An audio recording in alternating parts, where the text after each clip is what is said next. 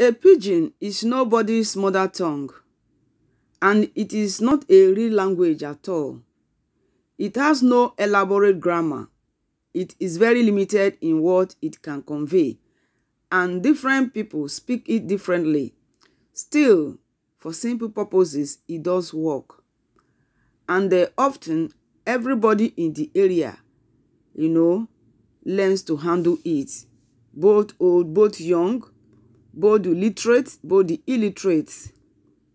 They try to handle it accordingly. You speak, they understand you. So it is not anybody's mother tongue, and it has no grammar elaborate. That is some of the conditions of or attributes of pidgin English or pidgin language. So that is it.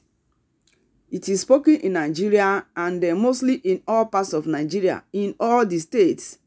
So whether you are learned, whether you are old, you understand. So here I'll be talking also, we'll be looking into one statement or one sentence. I want chop, or I dey hungry.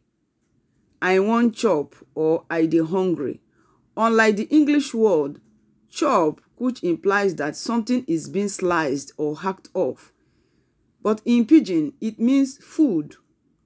So I want chop, or I dey hungry simply means I want to eat, or I am hungry.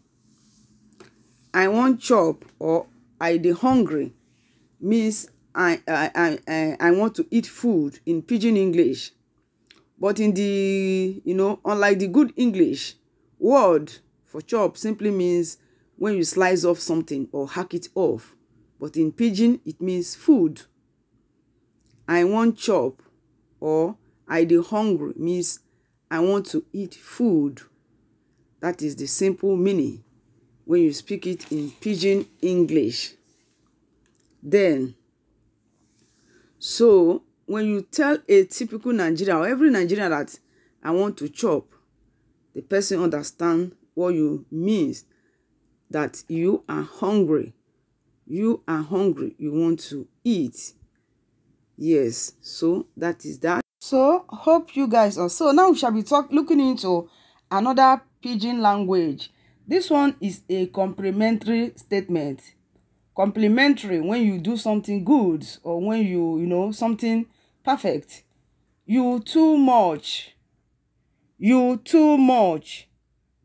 This is pidgin for you are far too kind. You are far too kind, or thank you. Thank you, or better still, good job. Good job.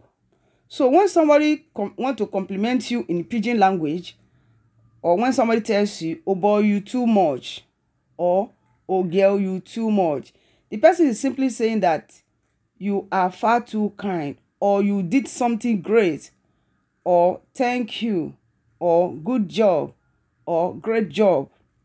So it's like that. There are other pidgin words, but for sake of this video, I just decided to bring out 3 that are also important, or you hear often. Oh boy, you too much. Oh girl, you too much. So it's used in many fields, and that is simply a complimentary word or complimentary greeting as well in pidgin language. So, oh boy, you too much. And then another word. And then here again we shall be looking at a greeting sort of with question. How you dey? How you dey is a question. This is pidgin for how are you, either with your friends or in company of people. You here could be singular or plural. How you dey? How are you in English? Or you can better still say how now? How now? How now? How una dey? How una dey?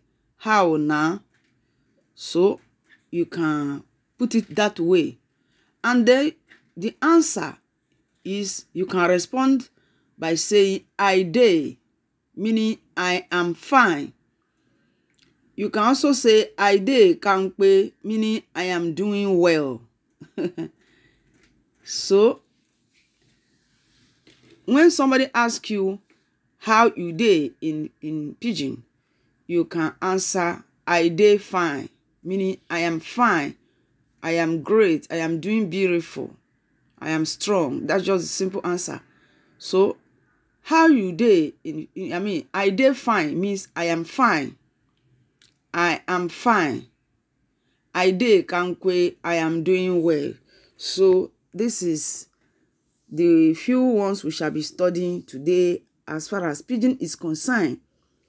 It's greeting and answer, asking you how are you and how you respond. So